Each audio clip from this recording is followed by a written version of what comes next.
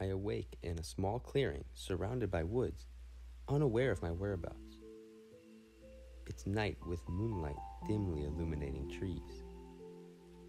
I was climbing a volcano in my mother's hometown in Guatemala when I was overtaken by a river of lava. Oh, this must be my respawn point. There's a trail heading into the woods, and I explore it. As I walk through the forest on the trail, a sign appears by a stone cliff, reading Northern Virginia Bike Path. That sign and cliff conjure feelings of home, where mountain biking and rock climbing are the norm. I'm motivated to continue down the path to find some form of life. Eventually, I stumble upon a campsite and a ring of stones for a campfire with raised wooden platforms around. It's just like camping with my dad, brother, and troop in Boy Scouts. A few tents are pitched on the platforms and seem to be occupied. I breathe a sigh of relief that I've found help. I awkwardly approach and say, "Is anyone there? I'm lost." No response. I slowly pull back the tent flap, and I'm shocked to find it empty. I check the other tents, all vacant. "I guess I have to keep going," I mutter. I spot a paved road and head in that direction. Eventually, it connects with a larger road. Reaching the turn, I note there's a small amusement park to my left, and out of childlike joy, I run toward it. A large red roller coaster peeks over the trees, and I'm drawn in. The thrill and excitement of riding roller coasters with friends and family warmed me inside during this time of solitude. Noticing there aren't people and the coaster car is parked, I feel the urge to get in.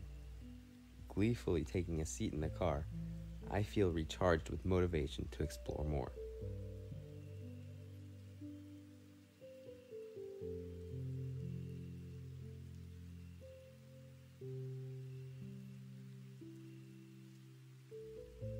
Traveling the road, I stumble upon a running track in the dark and am flooded with vivid flashbacks of my track and field years in school, even making it to regionals and running a sub 4:30 mile.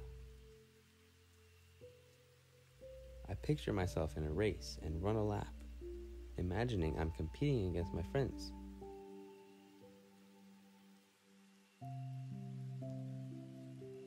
At the finish line, a school building appears, and I hear a faintly familiar sound building.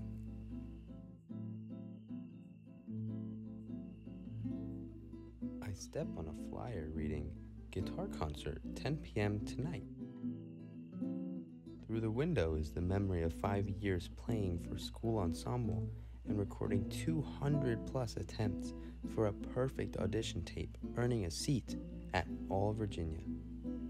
I can hear my friends and family applauding my determination and performance. I walk away feeling determined to get home and follow a familiar road, one I know I'd driven before. Soon, I see another school in the distance.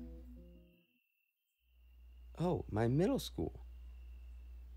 I know exactly where I am and run, navigating my way through the streets I've known my whole life.